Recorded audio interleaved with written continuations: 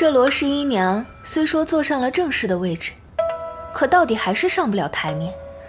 您才略施手段，她就退却了。是使武者为俊杰，他倒是有些自知之明的。我打理徐家上下这么久，岂是他能够轻易动摇的？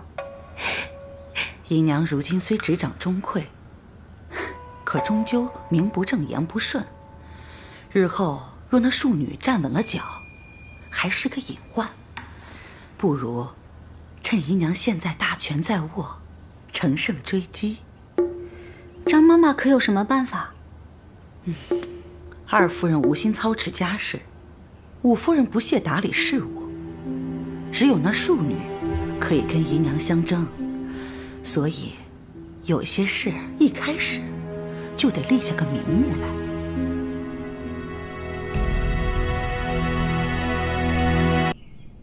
来。哎，这些是什么呀？是御赐的蜀锦，周妈妈刚派人送过来的。蜀锦？我看看。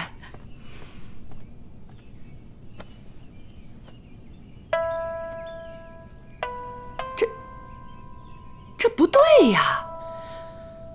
我在侯府这么些年，还没见过有人敢往夫人房里送这等货色。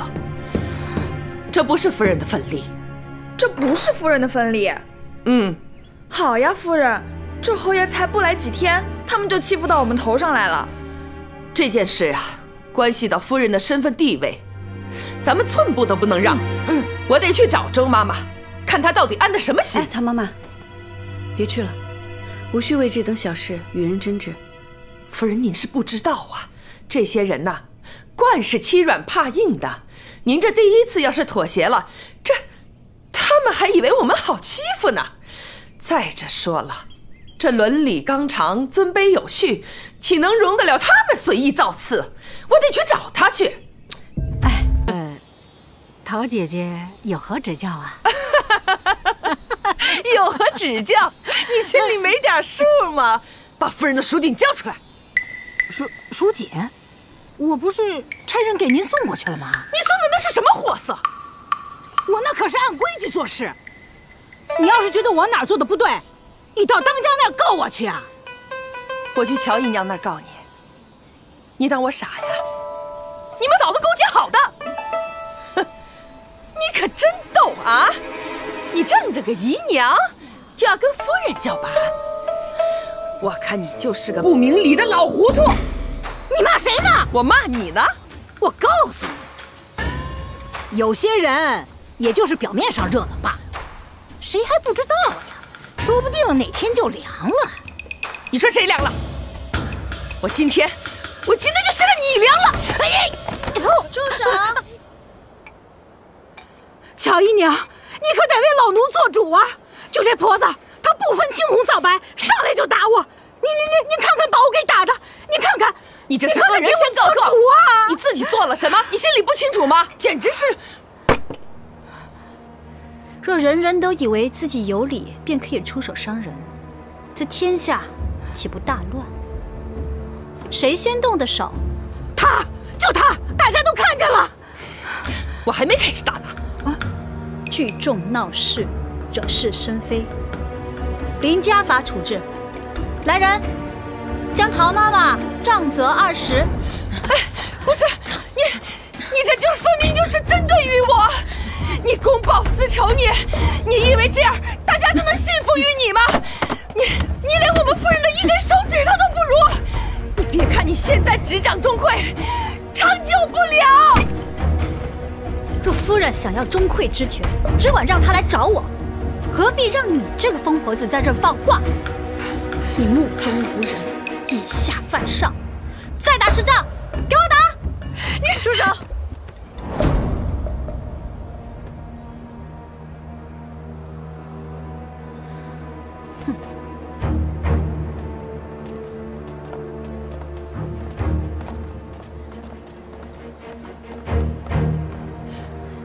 夫人，是这陶妈妈先出手伤人，我遇上了，若是不闻不问，要是被侯爷知晓了，岂不会责怪我管家不严？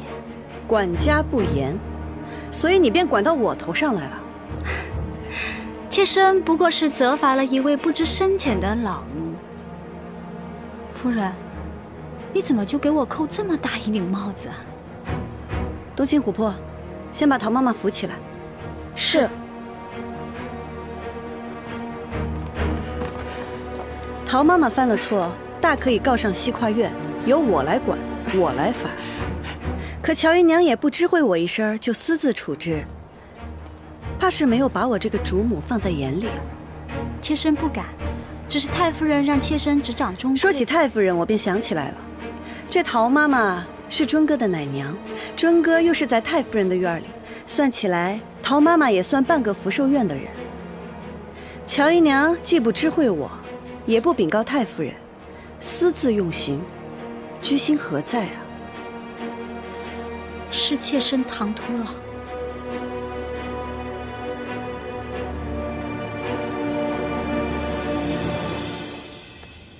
还是那批蜀锦的事儿。这周妈妈呀，把正室的份例送到了乔姨娘那里，却把妾室的份例送到了四夫人那里。这陶妈妈肯定是气不过了，两个人呀就打了起来。这件事你怎么看？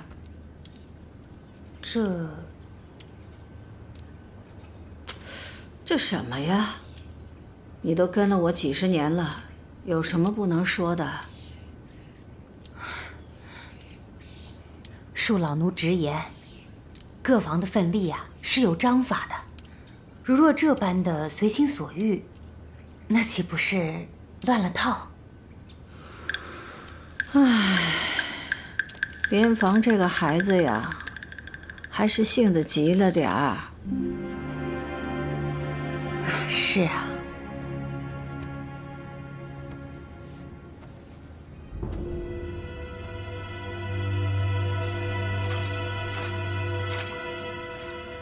莲房啊，这11娘刚过门，家里上上下下还不甚熟悉，你得多帮衬帮衬呐。是，太夫人，莲房记下了。听说前2天，这家里为了蜀锦，闹了场乌龙。那2个婆子把家里闹得乌烟瘴气的，成何体统？也怪我事先没说清楚，我看着牡丹的纹样与莲房相称，我就自作主张把那批蜀锦给了他。没想到家里闹了这么一出。这陶妈妈伺候元娘也这么多年了，一直是老实本分守规矩，从来没出过错，怎么就突然转了性子了呢？在家里居然动起手来。母亲，是我管教下人不力，回去我定当好好管教。行了，这个事就到此为止，下不为例。母亲，您就是太心善了，竟容得了他们这样放肆。特别是那周妈妈，怎么说，陶妈妈也是伺候过元娘姐姐的老人，这次行为虽有不妥，那也是为了自家主子讨个公道。可那周妈妈算什么？若是好好解释也就罢了，也不知道是仗着谁的胆子，竟然敢如此放肆，竟和陶妈妈撕扯起来。我看呀，就该打顿板子，也好让她长长记性。哎呀，罢了罢了，都一把老骨头了。这样吧，扣他2个月的月银，就这样吧。夫人，丹阳啊，这些日子一直这样吗？去看了大夫没有？回太夫人，我家夫人近2天吐得更厉害了，大夫给开了些药，也不见好。真是让我担心，我早就跟你说了，这段时间不要来给我请安，不用。你看看你，母亲不用担心，我已经跟二嫂约好了去慈安寺上香祈福。说起来，多亏了二嫂提醒，我当初怀孕时就孕吐不止，自从慈安寺上香回来就好多了。那就赶紧吧，多叫几个人伺候着，早去早回。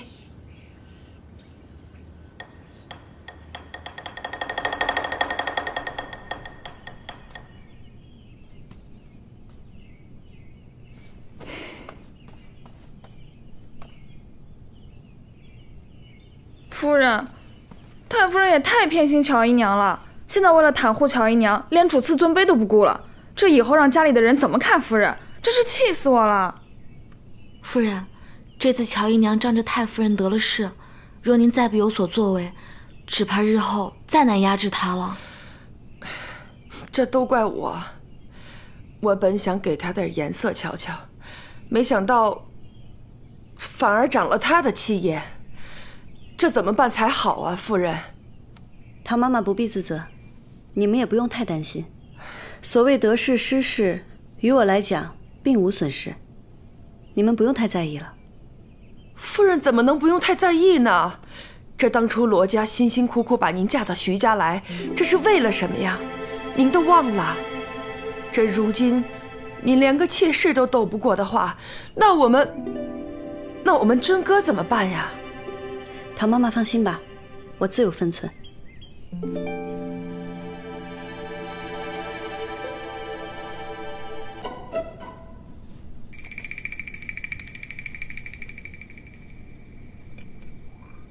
今日我听闻蜀锦之事，你身为侯府夫人，自当要主母威严，不能让下人糊弄了去。我刚入侯府，也没有狐假虎威的本事。不过侯爷放心，往后只要旁人不生事端，这样的事绝不会再发生了。你要是把对我这种牙尖嘴利的本事用到别处去，也不至于让人欺负。过2日，我要奉旨随皇上出行狩猎，你最好安分守己，不要再惹是生非。惹是生非？敢问侯爷，我错在何处？稍有不满，就指使下人打架闹事，弄得家宅不宁，人心失和，此不为错。侯爷如何知道是我指使？可是陶妈妈亲口所言。陶妈妈是你的人，她做的所有事都与你有关，这道理你不会不懂吧？发错奋力是真，指使闹事是假。侯爷都不调查一番就跑来责问我，如此行事怎能让人信服？